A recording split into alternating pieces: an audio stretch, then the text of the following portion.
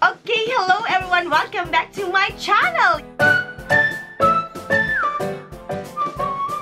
Yes, it's Aya here and definitely we're going to be filming today. Yes! Today I am going to share to all of you the 2019 makeup holiday collection that I got.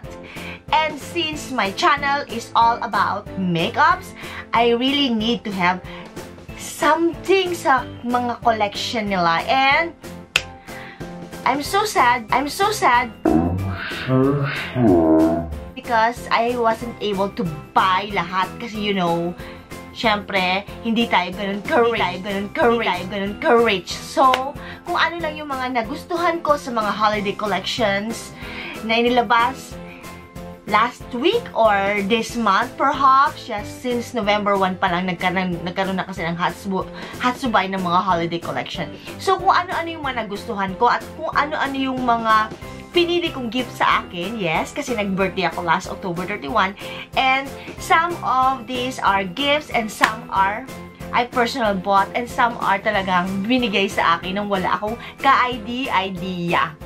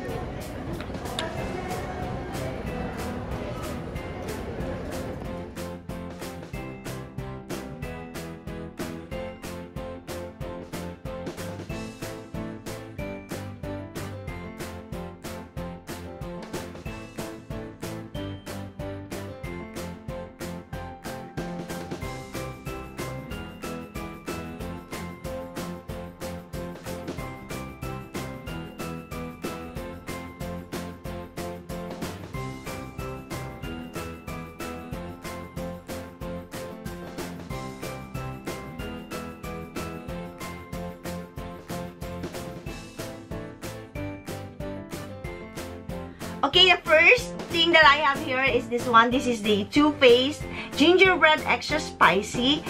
And this is one of their holiday collection and a gift from Janet. And thank you so much for this lovely gift. So the palette looks like this again. Wow! This has 3, 6, 9, 12, 15, 18 lovely colors. I am so excited to dig into that. To dig on each color. Ayan na, kaka-excite. And the smell. Ang bango. Para siyang pinabangong kare. Ang sarap ng amoy. And still, the chocolate is there. Ang bango niya. Too Faced. This is also a gift from Aiko. Thank you so much. And this is there. Let it snow, girl. This is a limited edition makeup collection.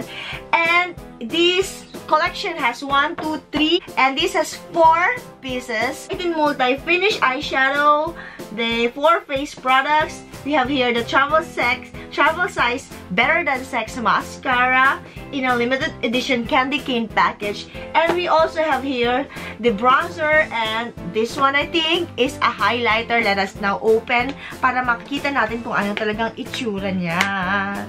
I'm so excited. Ganito siya, mukha siyang snow. Sa malayuan, mukha siyang snow. Kasi ito si Miyuki Dalman. Ang ganda ng kanyang packaging. And, okay, the packaging is a super hard board. And, alam niyo, akala ko bubuksan siya pa ganyan, hindi pala. You have to slide this like this one. And we have here the Chocolate Soleil bronzer and the Angel Wings. I think this is a highlighter. So, ganito ang kanyang packaging. Tapos, we also have here this one. Ganito din siya pag inopen. This has 4 quad. This is a 4 quad cheek color.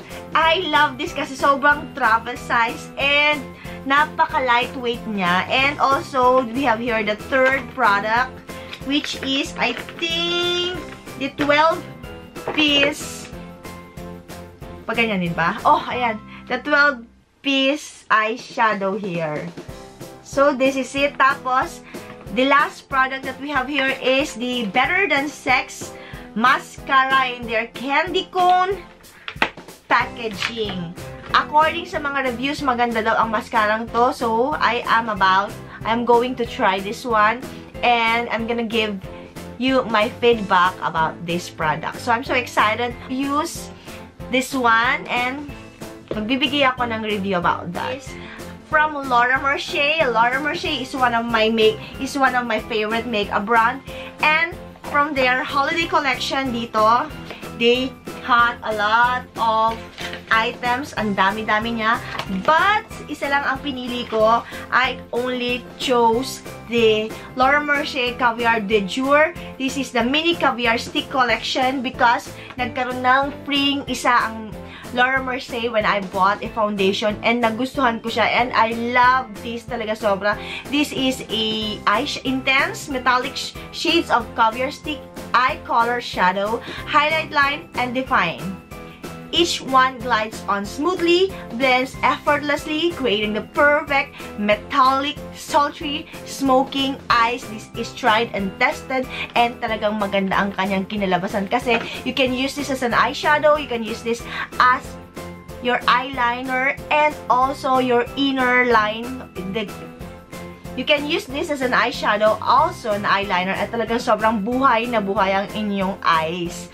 So, I love this product. Okay, the next product that we have here is from this brand. This is the Dior. And this is their Happy 2020 Holiday Collection 2019. And look at their collection. Ang dami-dami niya. There's a lot of items from their collection na talagang mapapawaw ka, mapapabili ka. Kapag hindi ka nagtimpi, walay wangyayari sa inyo. But, ayun, nagawa ko pang magtimpi. The one that I chose is the Dior Show Liquid Mono. And this comes in 4 different shades. Ayan.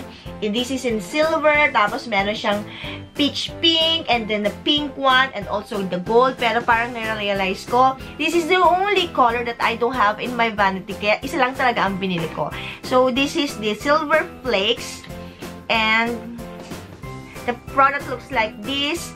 At talagang ang ganda niya. Parang napakaganda niya para sa night look. So, this is it. I think hindi siya nagkikita. O, diba? Ang ganda-ganda niya. Diba? So, metallic, so silvery, so metallic, so kira-kira. And, I think I'm gonna love this. Okay, another from this brand. We have here the Dior Holiday Couture Collection Daring Eye and Lip Palette. This is a gift sa akin. And the products looks like this.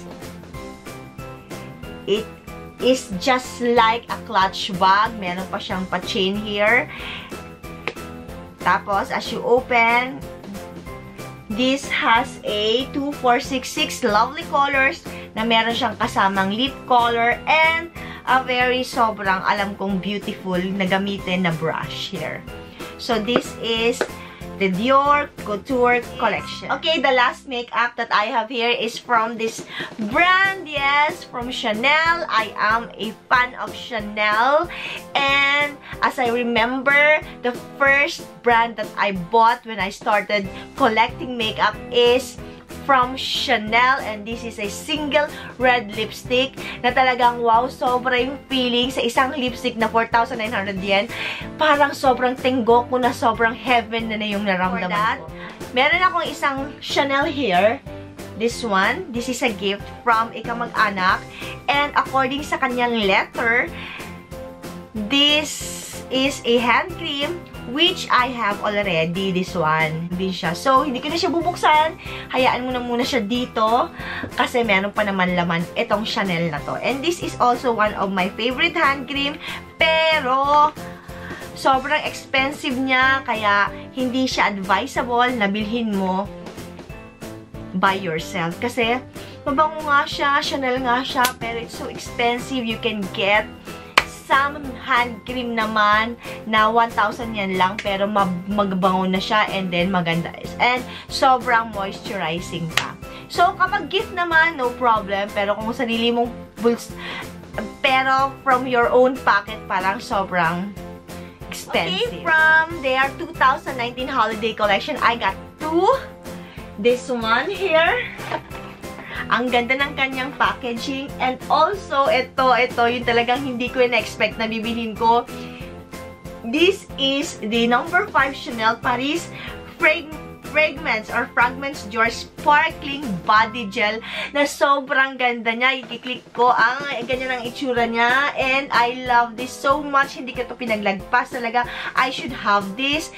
And this cost. And I know that I'm going to use this for at least siguro mga 2 years. Kasi ang laki niya, sobra. And I love this. Sobra, sobra. And this one here, ito yung eyeshadow that I got. And since I am a makeup collector, hindi ko pa rin siya pinalagpas kasi kakaiba yung kulay niya eh. Alam niyo, para siyang some kind of something. Ang ganda ng kanyang packaging. Tingnan niyo, oh. Sobra. Okay. This one here. This is the ombre, less for ombre Lumiere Opulence in 342. And this cost 7,000 yen. Tapos, ganitong itsura niya. The shade is super duper antique para sa akin. Ang ganda ng kulay niya. Look at the one. Ayan, nahulog. And, ganyan ang itsura niya. The color is sobrang antique. And, yung kanyang Chanel here is kulay gold. So, this is their holiday collection. This is their 2019 eyeshadow holiday collection. And I'm so happy that I got this. Kasi talagang pina-reserve ko pa talaga siya. So, that's all for my 2019 holiday makeup collection. I hope you enjoyed watching this video. Maraming salamat po. Domo arigatou gozaimashita. See you again on my next video. Bye-bye!